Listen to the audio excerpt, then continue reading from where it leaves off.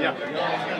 Coach, is this just another game, or is it added importance when you play this? Well, it's not just another game. It's certainly added importance. I think the buzz around the city, the buzz around college basketball, how well the two programs have done lately.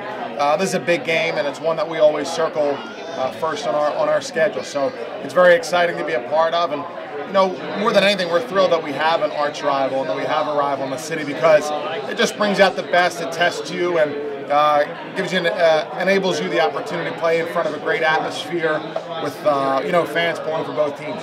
And also when this game is on national television, it kind of picks it up a little bit more? Yeah, it does. I think it's great that it's on national TV. I think that all of us in Richmond know how special the rivalry is and recognize how good the programs are. But for the national audience to get to see, I think is a great thing for both teams. Coach, what do you tell the young players about playing in the city?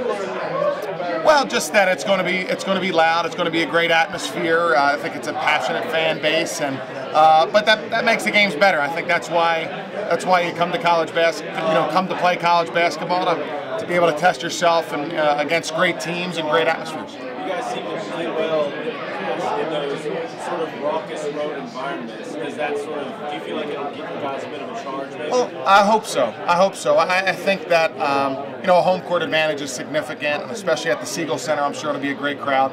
But we have done well on the road, and part of that, I think, is mainly just trying to stick to who we are and stick to the game plan and not try to get too high or too low. So that'll be a challenge on Friday night, no doubt.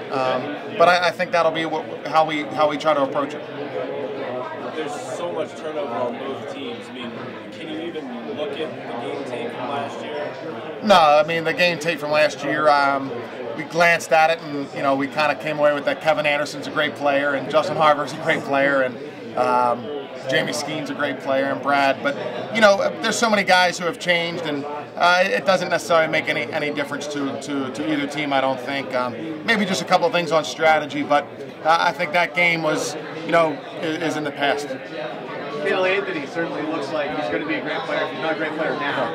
Talk about it. Did you think that he was going to have this kind of impact this early? Well, we knew we had a good player, and we thought that he would have an opportunity to play right away. But I don't think anybody, even Kendall, would have thought that he could have this type of impact so early in his career. You know, to come in and you know, in your 8th college game, have 21 at Wake and be averaging 15 points per game through 8 games. That just rarely happens for a freshman. So I think it's really, really impressive what he's done, but I wouldn't have said that anybody could have predicted it. You think that because of what he brings, he's going to be important to sort of break this press that VCU is? Oh, no question. You know, against VCU, you know, it's relentless pressure, and we're going to need to make sure that all of our players play well, but especially our guards. This is, you know, there's a lot of responsibility on them, more than usual even, and you're just making sure not only that you break the press, but you do it with a certain bit of calmness, and you can still play your game.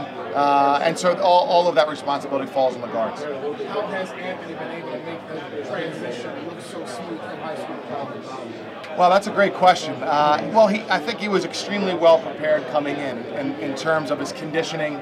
He's confident. He's a very, very competitive player. And I think when those are your most important characteristics, it helps because it gets away from the you know, doubting yourself or concern. I think his confidence and his competitiveness and his conditioning have helped him to just move right on into college basketball and not hit that early roadblock that almost every freshman hits.